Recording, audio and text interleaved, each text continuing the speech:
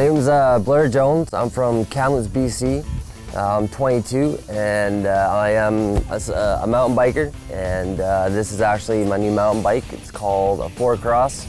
It's a four-wheel monster. It'll come munch up the trails when you want to go and have some fun, and I love doing it. Blair epitomizes the spirit of mountain biking and is one of the most inspiring riders we've had the pleasure to meet on our tour. He has taken his injury and defeated its boundaries. He rides hard and represents the sport he loves with a positive attitude every day. To meet him on the street, you would say he is just another victim of an unfortunate circumstance. But to speak to him will change that attitude right away and maybe even get you inspired to get on a bike yourself. Right now, he is in training to represent Canada at the Paralympics 2010, and we are pleased to introduce to you Blair Jones. Push too hard. Give it. Love it. I started racing bikes since when I was 5, and I actually raced BMX for 13 years. And then when we came into Kamloops, when the mountain bike scene really came out, caught my attention, and I was just like, wow. I want to try this. These bikes look cool. And from there, I just started advancing up in riding levels. My 4th year of riding, I had just turned pro, and that was the same year that I broke my back, June 26, 02. And here I am today, sitting here doing what I love to do.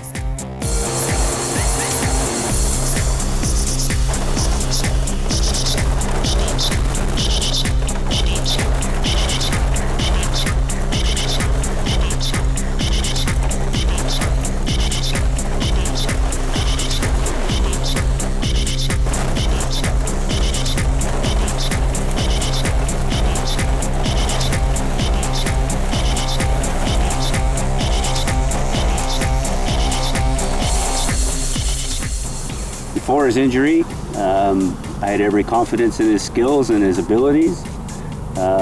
We always tried to make sure he was riding good equipment. Wasn't necessarily the best, but he took good care of the equipment. And you know, I won't forget the day that we got the phone call that said he had gone down. On the day of my crash, just what was going through my head. From what I remember, we went up, had a look, just went down, checked everything else, and then just did a couple speed checks. And after the speed checks, I was like, okay, you know, I feel confident, I know it.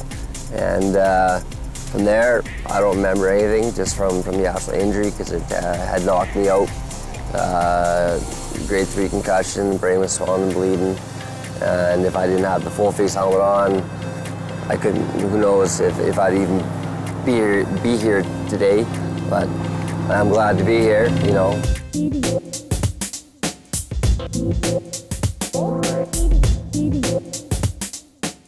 We used to actually be on the same racing team when I first started riding. He was already kind of a seasoned veteran of racing for the old Javacycle team, which was a shop in Kamloops. And yeah, we rode on the same team for a while, and he was actually quite fast. It's a real shame that happened, but it's good to have him around still. You know, he's out there, he's trying his best. He's got his downhill wheelchair, which is a pretty cool thing. You don't see that too often, and I'm sure a lot of people will be pretty amazed what he can do on it. To this day, after injury, I think he's still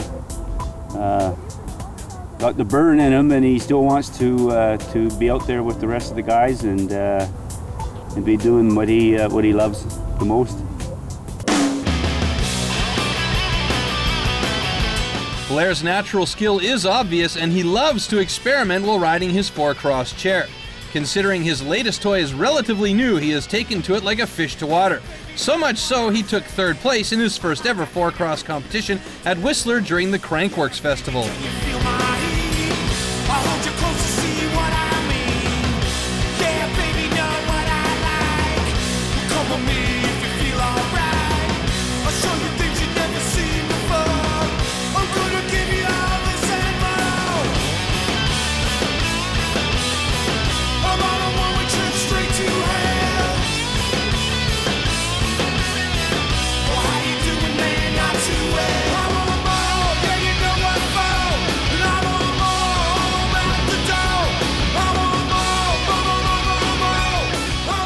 He loves being on his bike, any kind of a bike. Being in a wheelchair itself hasn't been the struggle for him because it's like being on a bike. I adapted real quickly. As my dad had said to a couple people when I was in GF Strong doing rehab in Vancouver,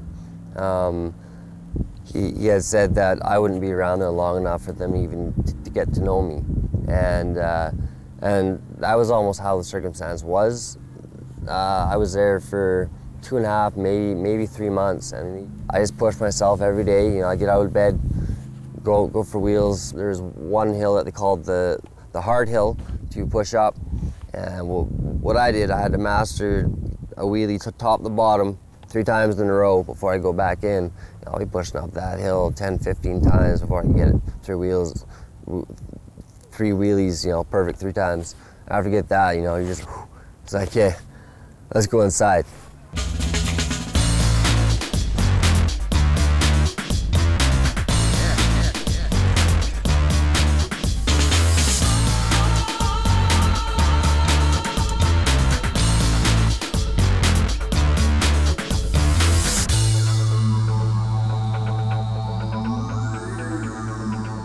He jumps over the littlest thing and I see him spilling out of his chair, and I used to go, oh, and I'd run to him and he kept saying, Mom, don't do that. So now I just turn away.